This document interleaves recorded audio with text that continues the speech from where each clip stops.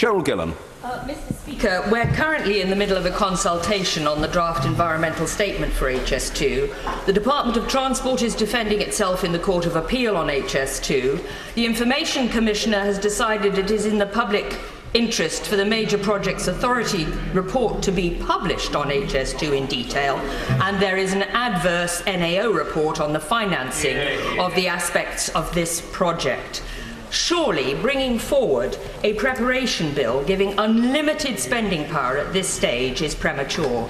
And can I ask the Leader of the House to seriously consider rethinking his provisional business on the 26th and putting off the second reading of this bill until we have satisfactory outcomes of these four matters?